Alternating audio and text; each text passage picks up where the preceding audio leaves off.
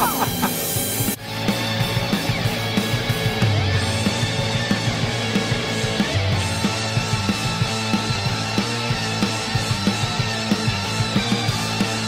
don't let that.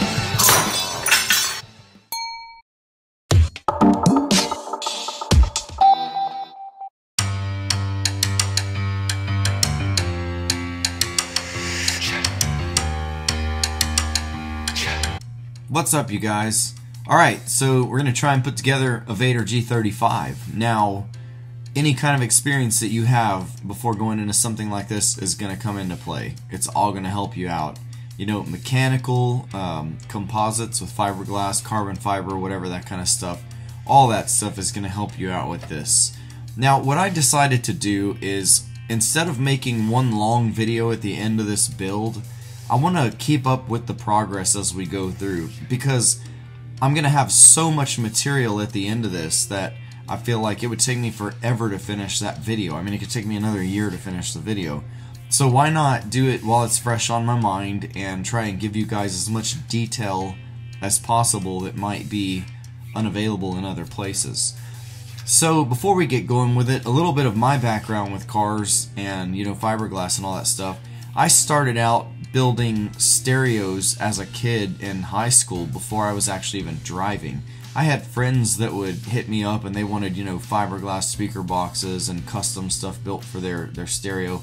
I feel like I had stereo systems down. I was, you know, of course there were a lot of things I still had to learn, but compared to other people, I felt like I really had, especially the construction of custom speaker enclosures, I feel like I had that kind of down and just wanted to keep on learning. Now, even before that, I grew up in a very mechanical kind of atmosphere. I had my dad, his friends, my uncles. You know, one of my uncles was a welder, so I'd go watch him weld, and knew that I wanted to learn that pretty early. So by the time I was 16, I was doing my own mechanical work. You know, I weld a little bit here and there, definitely got better at it over the years, and even dabbled in the fiberglass and stuff like that. Now, as the years went on, of course, after, you know, military and all that, I kept going. I had friends even in the military. They were like, hey, I heard that you painted cars before, and I heard that you could weld and all this. So the hobbies were always there, and I kind of kept that alive because I knew whenever I got out of the military, I wanted to pursue doing something with building custom cars. You know, whether it was hot rods or whatever. I ended up in California. And what was really cool was I met some great people that helped me do that for the years that I was there, until I ultimately decided to, you know, move back to my home state and kind of just, you know, reestablish. That way I had family and stuff like that. But there was a lot of really good experiences that I had, and, you know, even got to meet with some of the guys from West Coast Customs at one point. That was pretty cool. I had cars that I would build from the ground up. I would take them all the way down to the frame rails, do a full, you know, sandblast and restoration all the way from the bottom up, and it's kind of cool. There were, you know, quite a few that ended up in stereo magazines or getting trophies at shows and stuff like that. I was pretty proud of it. I never owned a shop of my own, but I worked with a guy that had kind of all the means to do this stuff. And after that, just to continue on a bit, I ended up working on aircraft. And not only having my mechanic's license, you know, I went to school to actually be able to work on the airframe and power plants for aircraft, and that was pretty cool. Definitely had a lot of mechanical experience from that, but the fact that I had already done it before, you know, it all played together. And I felt like when I decided to build a Vaydor, I don't have experience with kit cars in particular, but there's a lot of things that I've done that I feel like I'm gonna have a lot of experiences that are gonna help me get through this build and be able to handle it.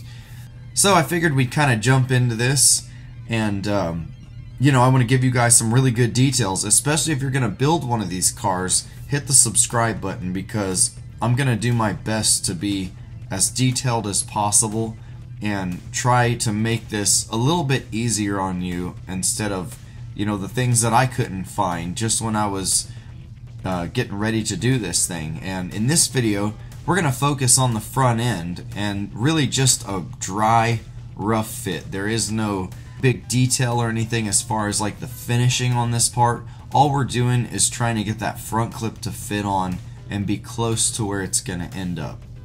Now, if there was one conversion that gave me some good confidence to get these front pieces to fit, there was a BMW front clip that I once converted to fit onto the front of my GMC Sierra. It was a 94 truck, and I got the parts from a 2004 X5. And it was basically the hood, the front bumper, and the headlights. And I wired it up for the HIDs to work and all that good stuff. It actually looked really cool, and you'd be amazed just with that conversion how many people that I would have taking pictures down the freeway, at gas stations. I mean, the truck had all kinds of attention. So when I would go to fit these pieces on, especially that little core support piece and trying to trim things, it really brought me back to this BMW front end conversion, because I remember I was dealing with welding extra pieces onto my truck fenders and modifying the metal hood and, you know, things like that, trying to get the core support just right for those headlights to fit. And I remember it being a royal pain. It was probably back in 2006 that I did that, and it totally brought those memories back. But with this Vaydor kit, the fiberglass is a lot easier to trim, and then of course you got to deal with the resin, and you know, if you're gonna go back and patch anything up that you cut out and you didn't mean to cut out, which there are a few of those places. Not so much that I didn't mean to cut them out, it's just that I tried a certain thing and said, well, let me redo that and do it a different way. So it was more kind of a, you know, just a little bit of an adjustment. So that was pretty cool. For the most part, I feel like the front end conversion went a lot easier than my BMW GMC front end conversion. So things like that will definitely help you out if you have that kind of prior experience too. Okay, so enough about me. Let's get into the good stuff. So, you got your kit ordered, then that big day came. You either picked it up or you got it delivered, and you get to unpack all those parts. Now once you get all your stuff laid out and, you know, figure out where it's going to go, we're going to focus on the two front pieces. It's that core support piece that looks all big and awkward, and then of course the main front clip part, which is like a front bumper put together with fenders. And we're going to start with that.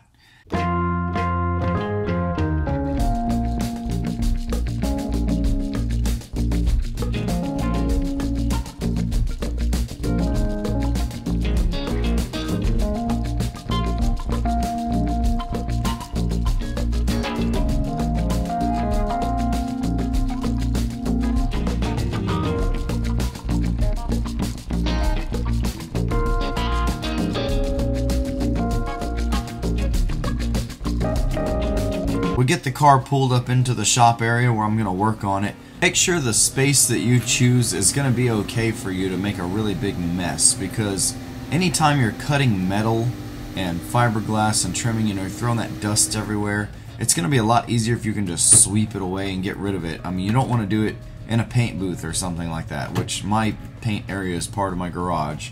I decided to do it under my covered patio, and then I can move it inside whenever I need to. Now, of course, the teardown can be pretty easy. Most of it's straightforward.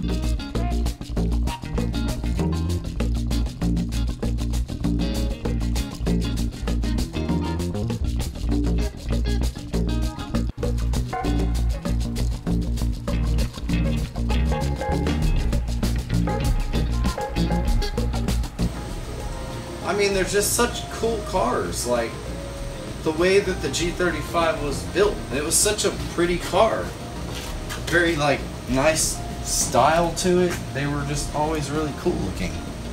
Now, in recording this video, I was still kind of debating on whether the car needs to be up on jacks when I get ready to cut the roof and stuff like that. If you're part of the groups on Facebook, there's a little bit of talk about whether it's going to be better or worse to have the car, you know, flat on the ground or on the wheels or up on jack stands. I could understand maybe a little bit of flex once you cut that roof off, but then again, it may not be too much. I mean, most of the weight is in the front with the engine. Definitely still trying to figure that part out, but to get going with the front end, I wanted to get the wheels off and get it up on jacks and be able to look around underneath it a little bit.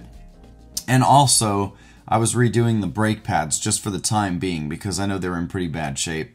So even though I might redo the whole braking system in the future, for now I just kind of wanted to make sure the pads were in good shape and that everything was going to be good to go when I started trying to roll this thing around a little bit more and getting parts of the body put on it.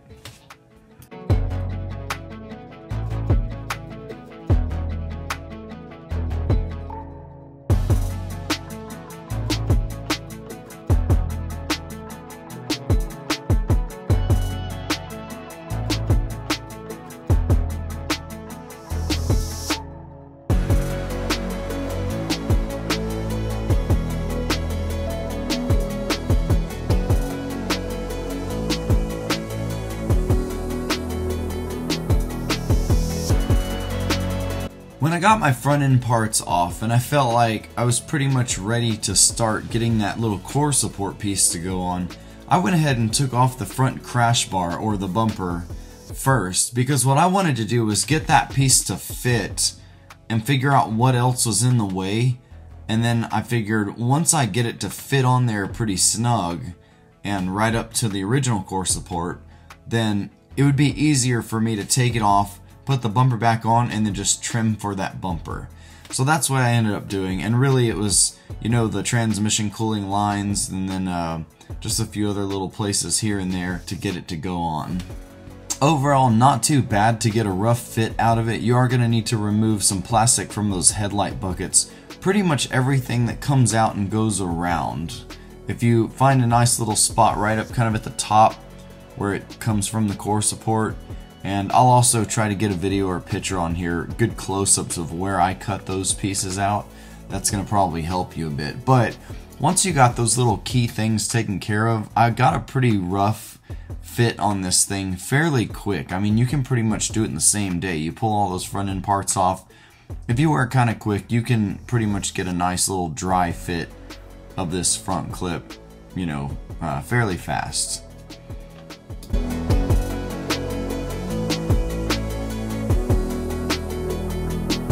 So one of the things I've decided to do is I'm going to trim enough out of this core support piece, kind of working on it. You got to do it for those trans cooler lines and stuff. I'm going to cut enough out to where it'll go around this crash bar. I think it'll work, but I am grinding the welds to get these pieces off. You can see it's already moving, but there's welds underneath as well.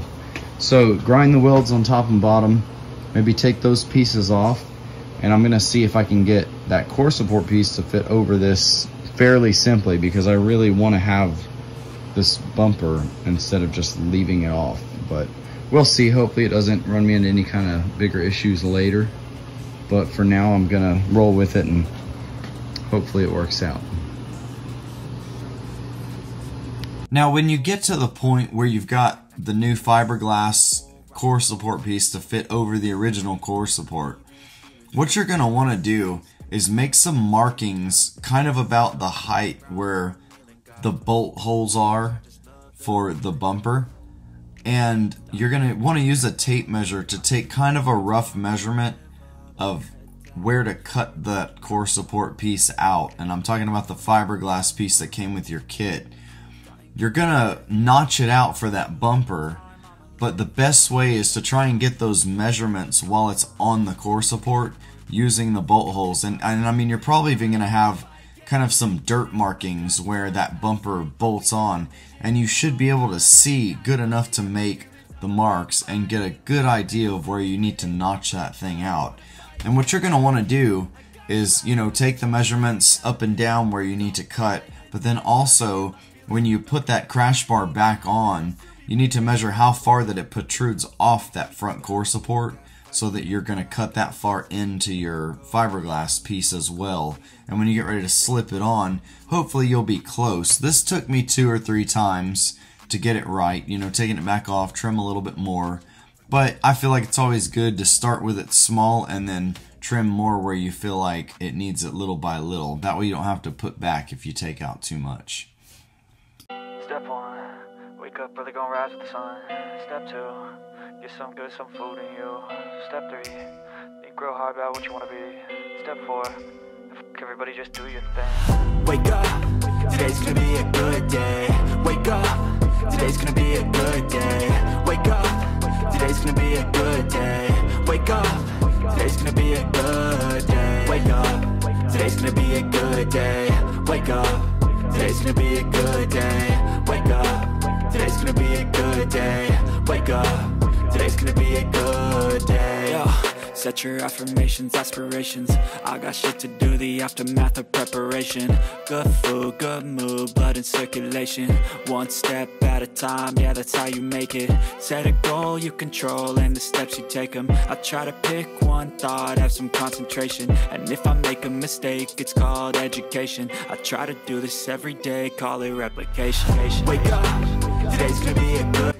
Okay, so we're going to put the front end down for a little bit. I think I've got it right about where I need it for now. I've seen what I wanted to see, and I feel like it went on pretty smooth. So I want to get onto the interior and start pulling that out. Now that's a pretty straightforward process. Just try to be careful with everything. I feel like the more things that you save from breakage, the chance you'd have of using something later or selling it off and making a little bit of money back for your donor car. So definitely I still try to take things out kind of nice. I don't just rip it out crazy. I know some say that you use the seat warmers and a few other things like that, so I just kind of got with it. The dash was definitely a process, but there's also a guy on YouTube that has a really good video for pulling the dash out of the G35. Just search it, you'll see him. It was a very detailed, and I want to say he might have only left out one or two things, and that helps you get that dash out pretty quick.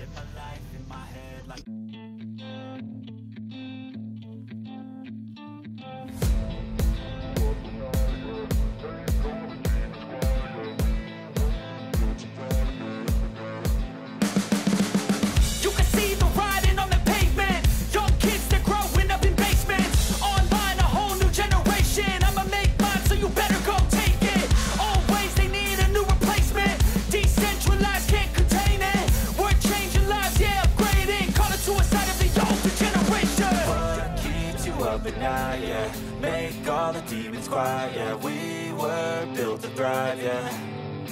I think that we've all had enough. What keeps you up at night, yeah. Make all the demons quiet, yeah. We were built to thrive, yeah. I think that we've all had enough, yeah. I think that we've all had enough. Sick of dealing with the old plan. They know that we're calling it wrong. You got me like, oh yeah. I think that we've all had enough. Sick of dealing with the old plan. They know that we're calling it wrong. Hey, it's too late to try to go contain it. A generation fueled by creation. We live lives on a small screen nation. We control the airwaves, no negotiation.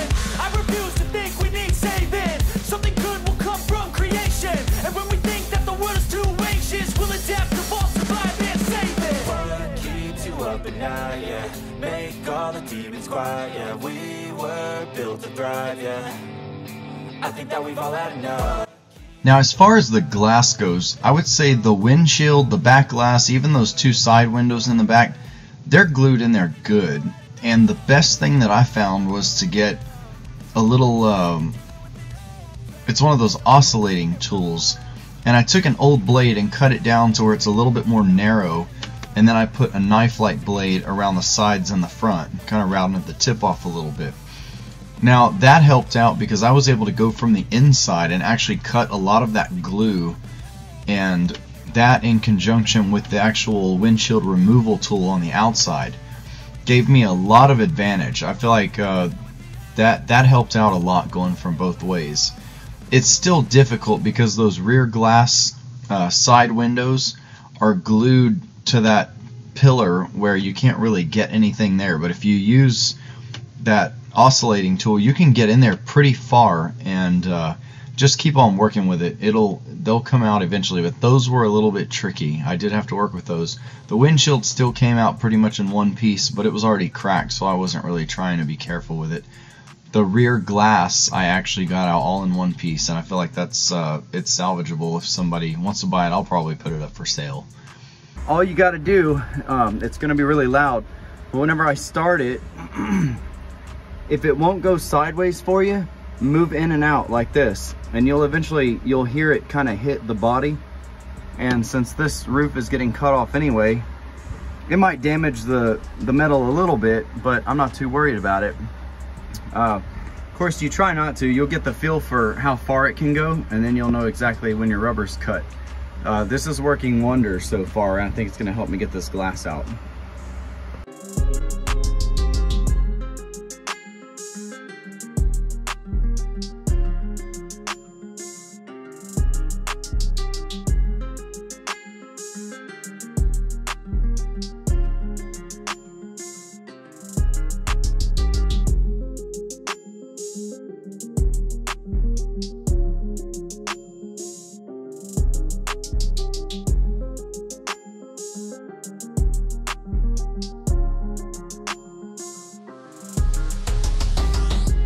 Now, I did quite a bit of searching between the YouTube videos, people in the Vaydor groups that were posting pictures, and even on Instagram there were some Vaydor owners and builders.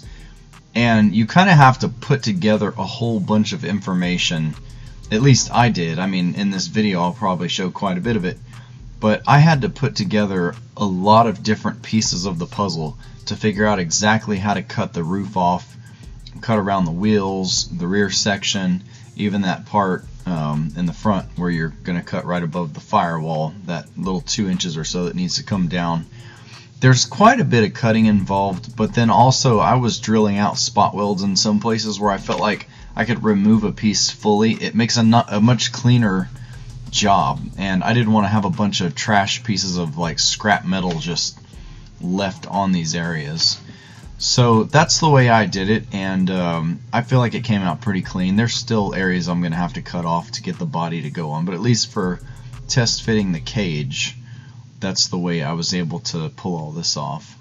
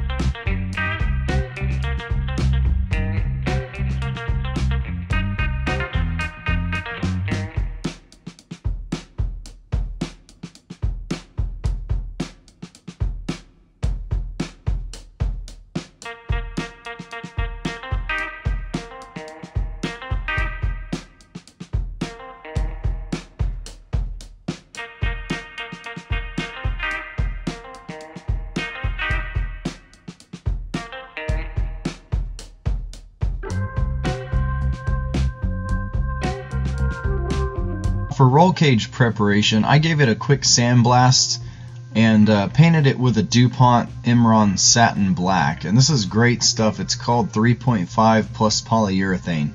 It mixes with a hardener, so you got your main component black, the hardener. I add in the accelerator because industrial paints can take forever to dry, sometimes days.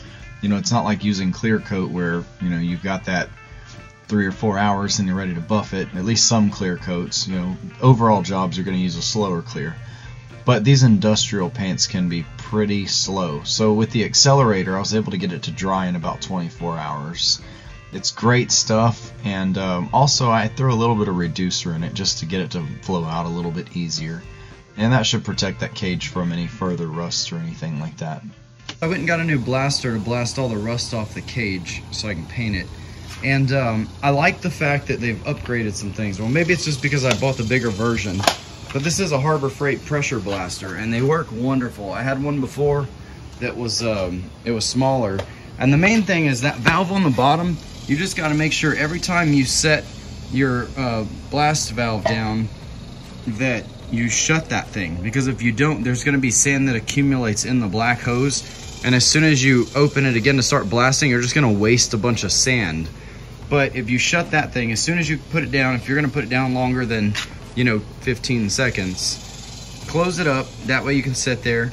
Otherwise, this is going to allow pressure to go to the back of the sand. Okay, so basically it's pushing the sand through.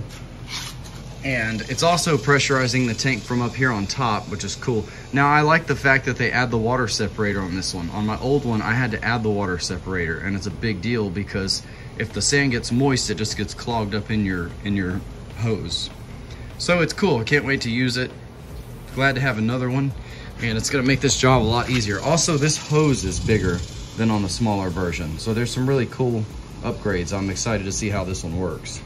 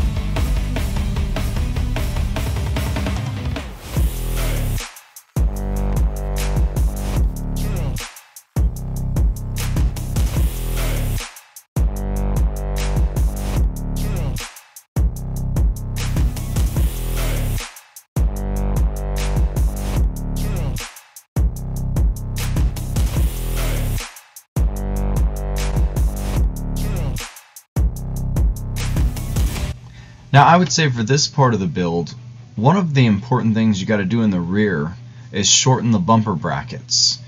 Now, you can take the 6 or so bolts, I think it was 6 or 7, from each side. You can take them off to get the bumper off. And basically, you got to cut the plate off that attaches to the car originally. And once I cut that plate off, I cleaned it up. I got the trash. You'll see another video on this. It was kind of nice because I drilled out all the spot welds. I wanted to use that plate once I cut the bumper bracket shorter and folded my new bolt hole areas up, or whatever you call it. Kind of made like a new flange out of it. You'll see in the videos. But this was a little time consuming. I wanted to be tedious with it because the bumper is kind of a safety factor. I wanted to have that good factory strength, so I tried to put it back to as close to original as possible, just making it shorter. Alright, here's what I'm doing for the rear bumper. So I pulled it off from the car and I cut the plates off. Do that first, and I'm going to make the slits. Basically, I put them right about the middle of the hole, because from what I could tell, if you fold upward at the hole, the cage bar should still fit in there. So I'm going to bend these up, and I'm going to do exactly how they did from the factory. I'm probably going to drill out the old spot welds. Yeah, there they are. So I'm going to drill them out, and I'm going to use this plate, take these trash metal pieces off, and basically put this back exactly the way that was. So that way you get this plate strength back. You know, it's kind of a reinforcement. So that's what I'm going to do for the bumper, for shortening the brackets on the rear. Just fold them up, put it on, make some holes, and make sure that it's going to line up exactly the way it needs to go. And then once it does, and you can also use this as a template, you know, drill smaller holes first, and make sure that you're, you know, just take it one step at a time. Don't just drill them all thinking it's going to be perfect. But that's what I'm doing for the rear bumper. I think it'll work out.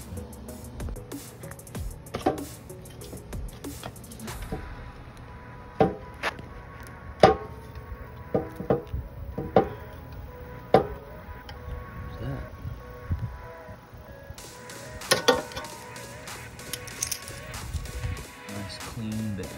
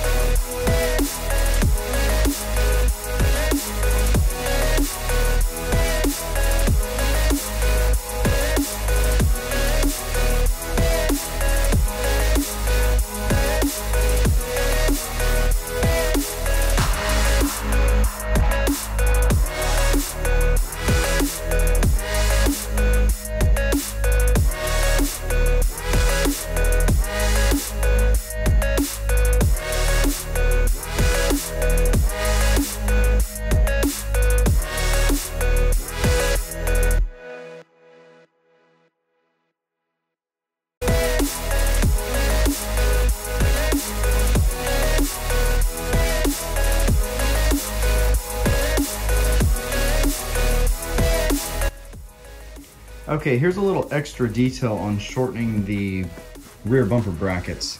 Now, once you get them cut and bent out where you know they need to be, all I really did was put the roll cage up there on top. Oh, sorry, the top is over here. Put the roll cage up here on top, make sure that the pole was gonna fit in there. And that's how far they said to leave. It's just enough for that roll cage to fit. So what I did was I demoed the trash pieces off of the bracket. That's the right one, I haven't done it yet, but you can see I've got these pieces. You gotta look for the spot welds, and same thing with drilling any holes. Use one of these nice little spring-loaded punches. And also order yourself, I'm pilot drilling with a 1/8 because it seems to last pretty long. I mean, 330 seconds is okay, but they'll break a lot easier. I pilot drill with a 1/8 and then order one of these spot weld cutters from like Amazon. You can see the tip there, it's kind of flat. Man, these things are great, and it's about the right size. So as long as you're in the center, you'll be able to cut those spot welds loose, and you know, you're basically getting the, I don't even know which way this thing is, something like that. Yeah, so you'll be able to cut those spot welds loose, get the trash pieces off, and then now that I've got the bracket, there's a little bit of a dance to the drilling. When it comes to drilling the bolt holes, I'm gonna drill one top hole to the size for the bolt to go through, and then I'm gonna drill one on the other side. And what I wanna do is get both of those to fit, and then I wanna use a light. So you wanna pilot drill all your other bolt holes, and that's what I've got so far, is the pilot drill, because you wanna be able to take a light and look in there and see if you need to adjust left or right, or be able to look from the side. So as long as you pilot drill first, you'll be able to get a nice reference, and you can draw like an arrow to move, you know, that way or whatever as you drill it out bigger.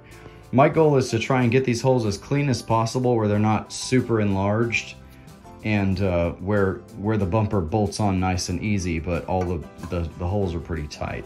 So that's the way I do it. I pilot drill all of them except one. I'll drill the full size of the bolt, and then I'll make my little markings and I'll go back and drill them all, probably one at a time, fitting it on just to make sure that I'm on the right track as I go. And then I'll take my other plate to reinforce, since I want to put this back on. I'm gonna lay it on there the way that it goes. And when you drill out those spot welds, go ahead and pilot drill all the way through, because you want to be able to lay this on here. And now I want to drill holes through those pilots to show me exactly where my new spot welds need to go on this panel.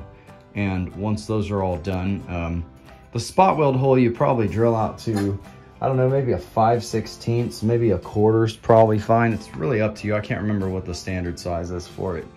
But yeah, you'll drill out your spot weld holes on here, and then try to leave this plate with just those little 1/8 holes. That way it's easier when you're welding from the other side.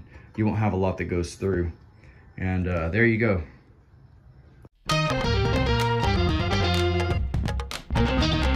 Okay, so regardless of what I said earlier about the spot welds and welding from the other side, it's probably going to be too difficult to get the gun up in there, and it makes no sense. Instead of drilling new holes to spot weld through on that side, I'm just going to put this in place, and I'm going to drill these old spot weld areas out to be my spot weld size. So I'll weld from the back here, and then if I need to grind it down a little bit, I will. So you'll probably drill that hole out to about a 5/16, and then just hit some MIG welding up in there, and that'll hold it to your new shortened bumper bracket. And all I got to do is, I know exactly how I want these holes to line up. It's almost there. There's a few little adjustments that I'm going to make when I put the plate on, but otherwise that'll do it.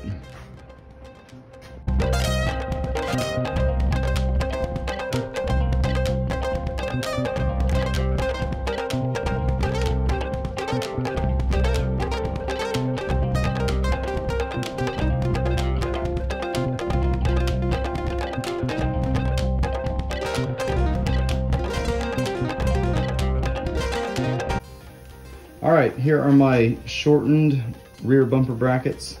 You can see I cut what I had to here, bent those out, and then once I got everything kind of drilled the way that it would work, I went ahead and welded these plates back on. So, and you saw a little earlier, I was able to drill out the old spot welds and get the junk pieces off. These spot welds are okay. I'm gonna grind them down a little bit just so they're nice and flat. and that'll give me that, you know, that nice strength that you got from that plate from the factory. And now the brackets are short, so there we go.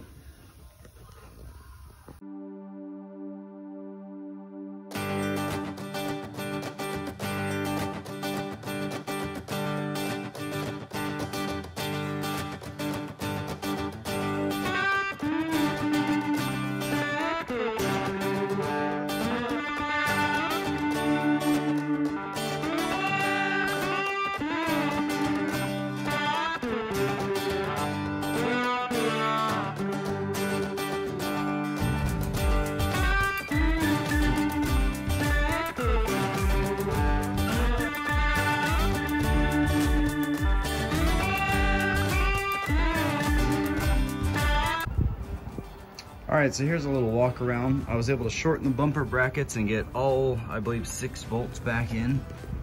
They're all in, and that's definitely difficult, but it can be done. Also, I used the plate from the old one. I just had to drill the old spot welds out and weld it to my new folded areas. But that bar fits in there. I mean, I don't think it could go anywhere else. It sits right outside the bolt, and the same thing on this side. So I mean, it feels like it's right where it needs to be. It can move a little bit, but so there's the rear. That looks pretty nice and close there. Those are a little high, but I guess that's normal. These bars set right where they're supposed to, and then same thing over there. It's that one, and then these are both a little bit high, but that's okay. It's got to be shimmed, I guess. And as far as the firewall area, I haven't cut all the way across yet, but I went ahead and did this part so it would at least set down. So that's where I'm at. Roll cage is kind of test fitted, I guess. We'll have to see, kind of see where to go next as far as getting it to line up. But I'll keep cutting the firewall and get a few other things ready, probably those wheel wells for the first body test fit.